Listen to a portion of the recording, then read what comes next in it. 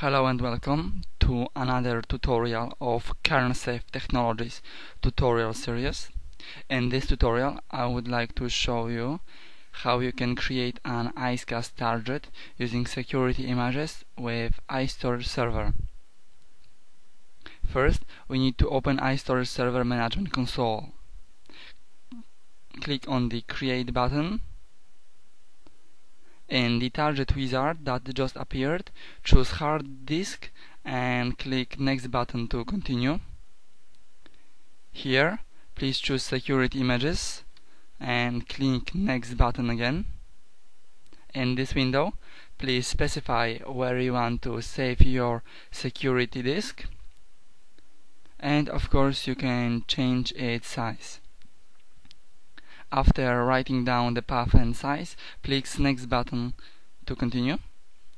Here, choose CHAP Authorization and please uncheck Inherit Security Roles from Global Settings, because I want to add a new CHAP user and I will manually set up login and target secret. Now, please Next to continue. In this window, you can change target's name to something more familiar, for example, Secure Disk 1, and click Finish to finish creating target. As you can see, we have successfully created iSCSI target using security images.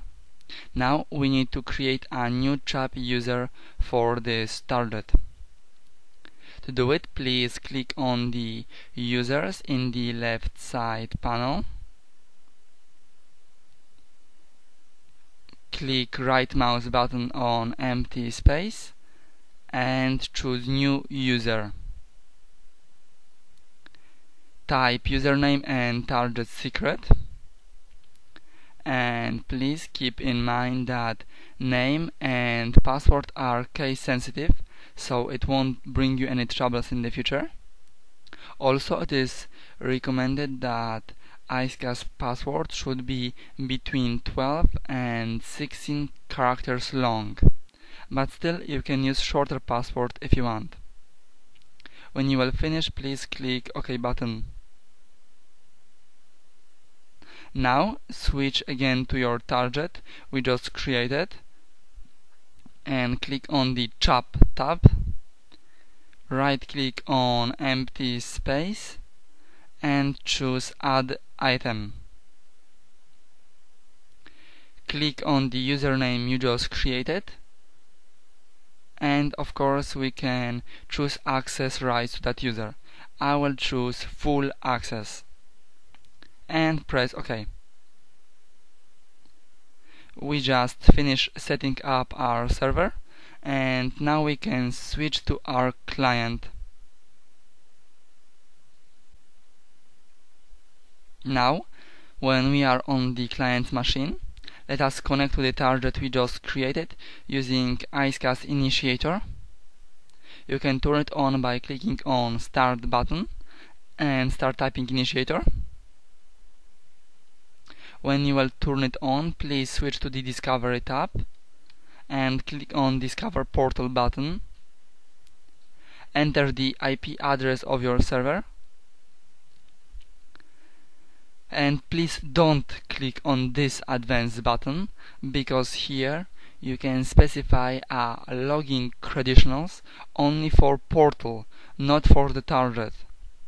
And we created a CHAP authorization for an iSCSI target itself, so providing that information here would be incorrect.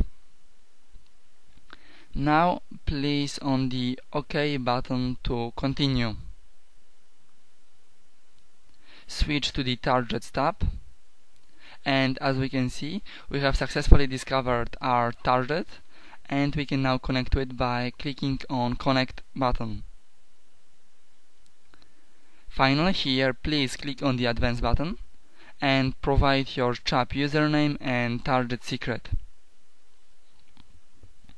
Please keep in mind that username and password are case sensitive.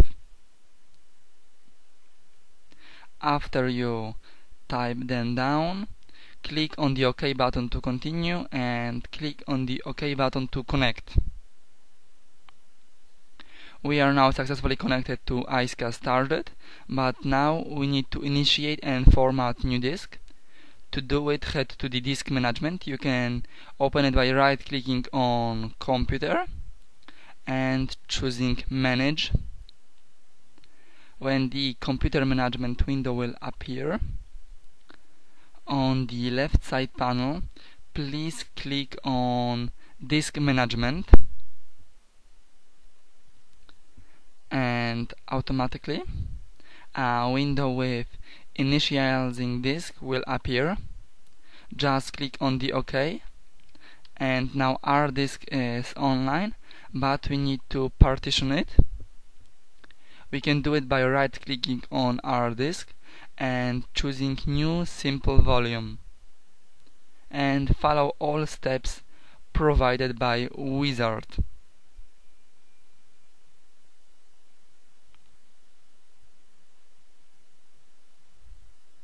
After creating new volume, we need to wait for it to format, and after it will be formatted, we can easily access it from my computer. And from now on, we can use it as it would be a normal local hard drive, even if it is an encrypted iSCSI security image on a remote server. Everything just works transparently to the user. Thank you for your attention. That is all I have prepared for today, and talk to you soon.